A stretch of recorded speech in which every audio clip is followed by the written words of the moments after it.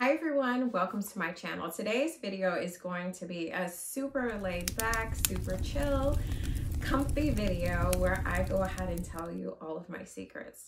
No, I'm kidding, but I'm really not. I'm going to go ahead and reveal all of the handbags that I have removed or returned out of my collection dating back the last year.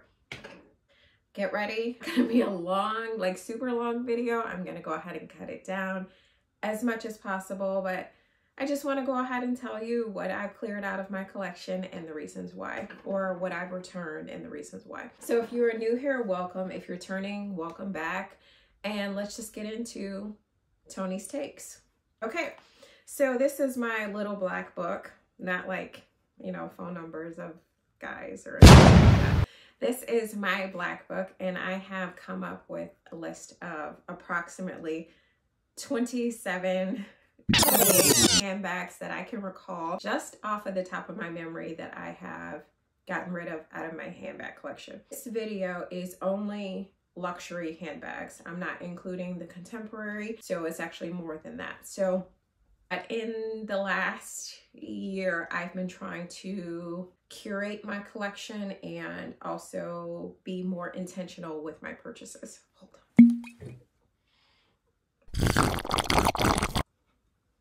I have to take a drink to that because it's a lot. So without further ado, let's go ahead and get into this list. Let's start with none other than Chanel. Okay, so I have gotten rid of the O case. I'm gonna go ahead and pop a picture into this frame. I received this O case as a birthday gift and I was super excited about it. It was lambskin, beautiful Chanel O case.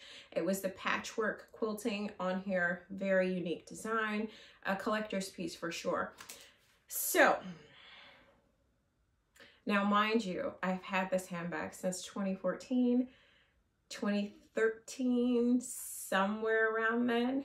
It was a birthday gift, so I held on to it, even though I had absolutely no desire to wear it, and it has sat brand new in the box since that time.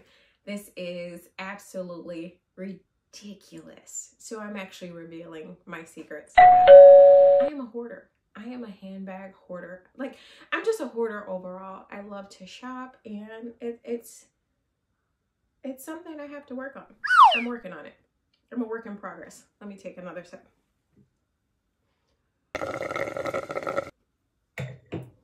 No point in me keeping it. The next item from Chanel was a small vanity case. Once again, this is a common reoccurring theme. Handbags actually tend to sit in my collection because my life is not conducive to a night out on the town or, you know, anything like that. Or I actually am a homebody. I spend a lot of time at home, so there's actually no need for a lot of these things in my collection. Hence the reason why I have done the major purge. So the Chanel vanity case sat brand new in the closet in my collection since 2017, I believe. 2022, I did go ahead and decide to let it go 2022 because it was still brand new with the tags on it.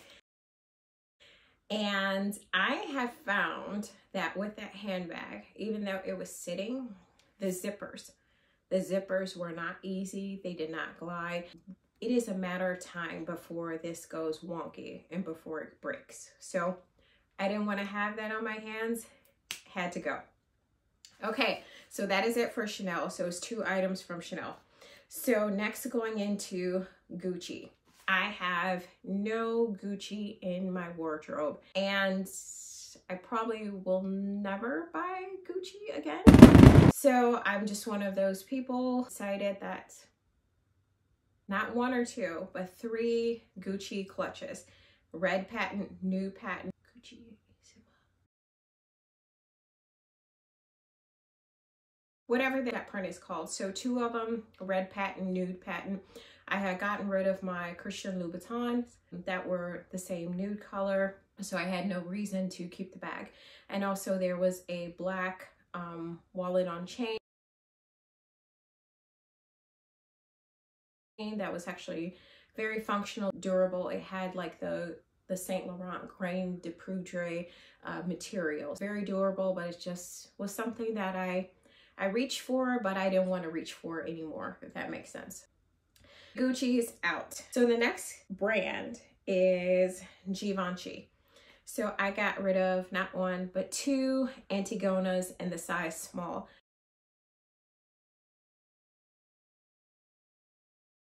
I love the Antigona. It is a very feminine, curvy handbag. I love the shape of it, but it was absolutely too big, and I no longer wanted large handbags in my collections. Those are gone.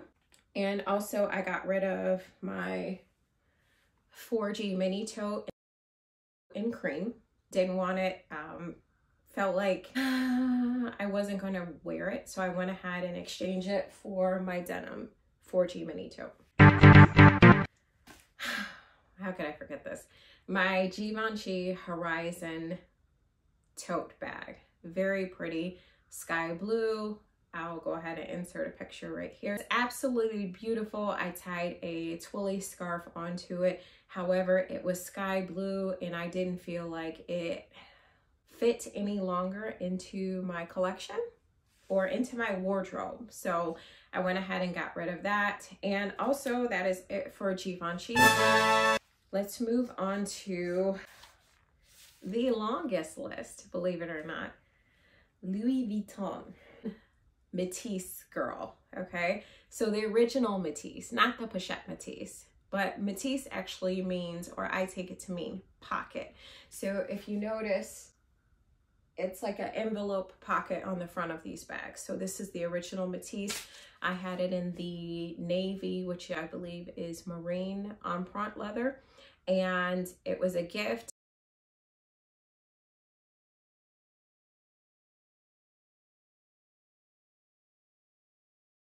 It was a leisure bag, so I only wore it a couple times. It sat in the closet, basically had the brand new leather smell. So I literally only wore this bag maybe about, I would say 5 times over the last like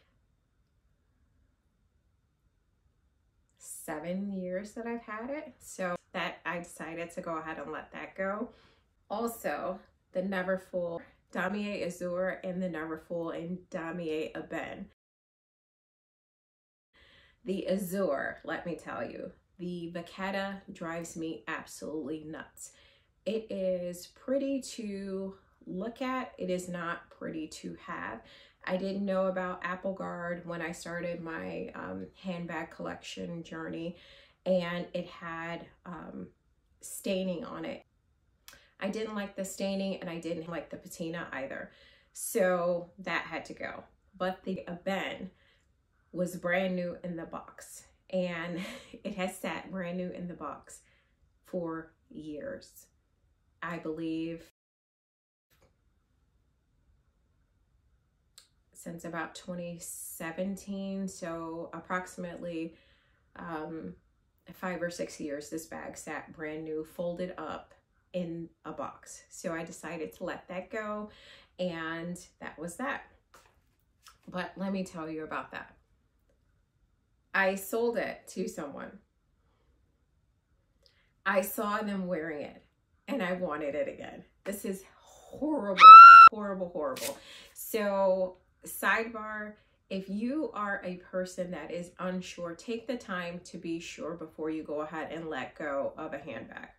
The Speedy 30 Damier Ebene. I said I was never getting rid of that handbag. I had it for like 11 or 12 years. It was a very long time, a very beautiful handbag. However, I didn't see the need to keep the Speedy 30 because I had purchased the Speedy 20 in Damier Ebene, which is a 2023 release. However, this is a twofer. I got rid of the Speedy 30 in Damier Ebene and also the Speedy 20 in Damier Ebene. I feel like, and this might just be my crazy way of thinking at this point, I feel as though I may not be a Damier Ebene girl, or I am not a Damier Ebene girl in the smaller size. So I think for me going forward, if I decide to repurchase the Speedy in Damier Ebene, I think that the perfect size for me is going to be the size 25 bandolier. And I thought that I loved the crossbody strap on the Speedy 20. I do not. I do not like the guitar strap. I don't like it at all. And so I had an aha moment, and actually I sold it, a couple days ago. So that is gone as well. Moving on, the Alma and the Bubblegram. I thought, now this bag is different, it's unique. However, I was thinking about, I did like the crossbody strap on it. Now that guitar strap I did like, or I actually thought that I was going to be a little bit too cautious with the bag because of the quilting and how the material is. I thought that I would maybe end up scraping it somehow, so I just went ahead and let it go. Now mind you, all of these bags are basically, they've never been worn, so they're just sitting collecting dust. So I went ahead and let that go. Back to the Speedy, I also got rid of the Speedy 20 Empreinte Spring in the City collection. So now I'm going through that. All of the bags from the Spring in the City collection have sat brand new in my collection, and I have gotten rid of all 3 of them. Now, I did think that I wanted to go ahead and branch out and add color into my collection. I do not.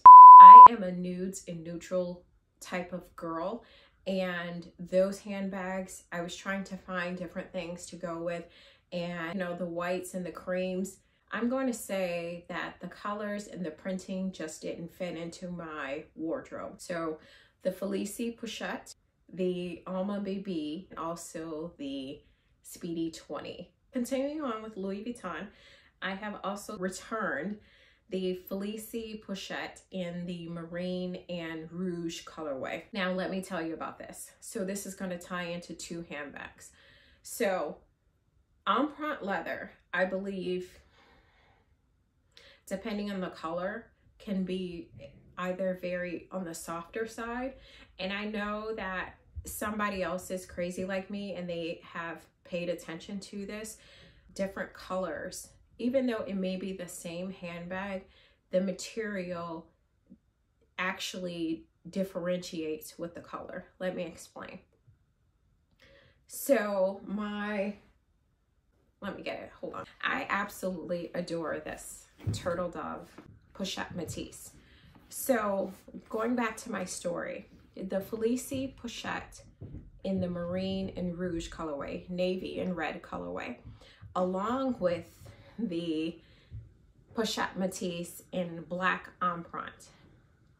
To me, those bags were on the softer side and I didn't like that. So this one looks like it's more structured. It doesn't have like, it's not as prone to like, you know, lumps or indentations or so forth. So I decided to go ahead and return both of those. 3, 2, 1! And let's move on. Moving right along.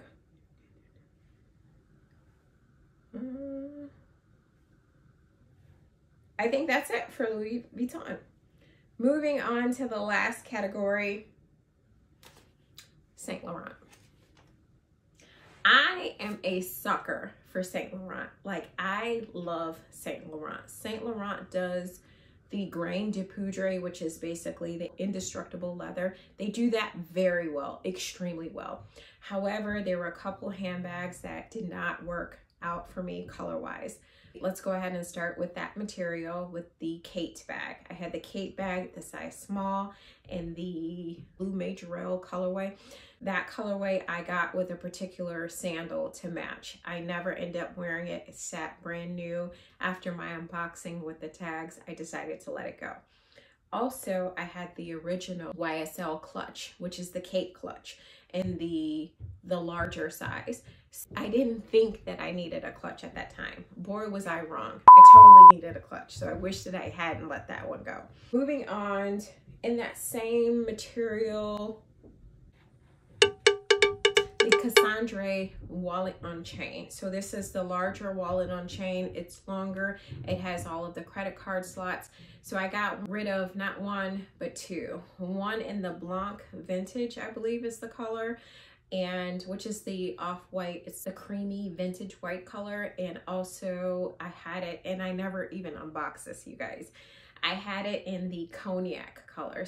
I got rid of both of those because I decided if I'm going to go ahead and have this particular handbag, which is all of them have the envelope style, I might as well have an envelope handbag. So I just went ahead and got the full bag as opposed to the wallet on chain.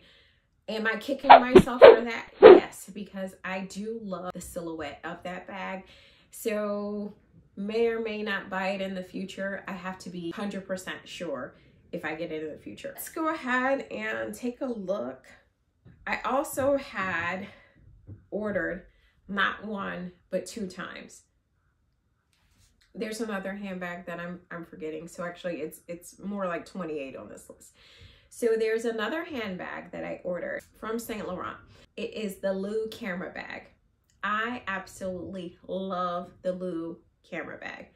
It speaks to me. I'm going to go ahead and purchase one in the future. However, one I received right here.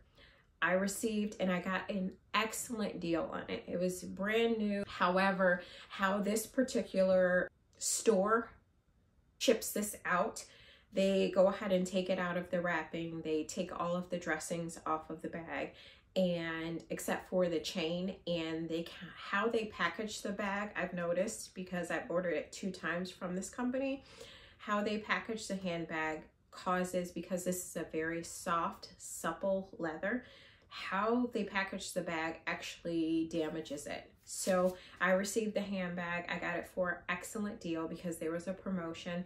I got like, I don't even know how much off of the bag.